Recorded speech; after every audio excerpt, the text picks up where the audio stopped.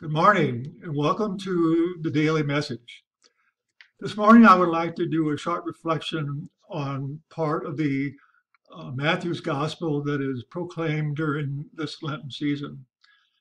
It's the one where Jesus is teaching his disciples by saying, "Ask and it will be given to you. Seek and you will find. Knock and the door will be opened. For whoever asks will receive.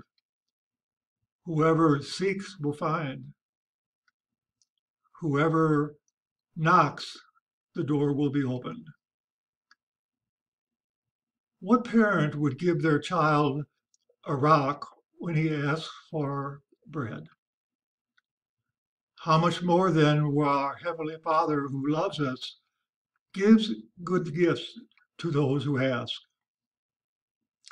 I'm sure this passage is very familiar to you.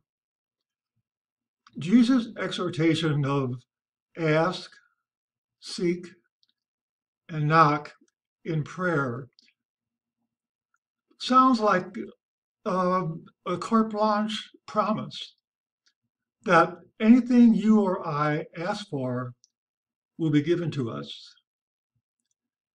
Maybe that's our 21st century mindset kicking in.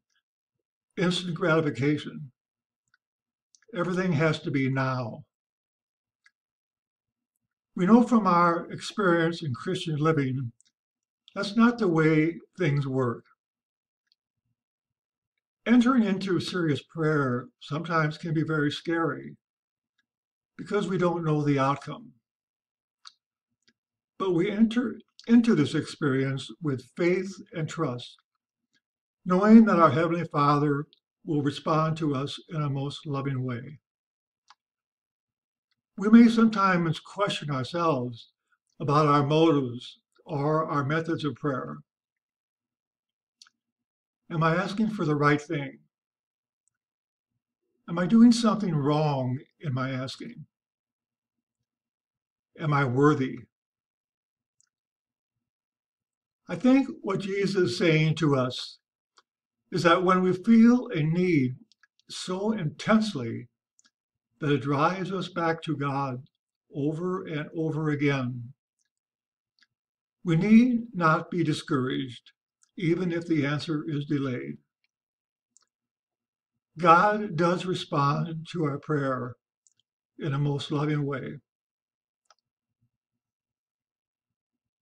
We need to keep praying with sincerity and persistence. That's our job. And we have to let Him worry about His response, about when or what good gifts He has in store for us. Thank you for listening and have a good day.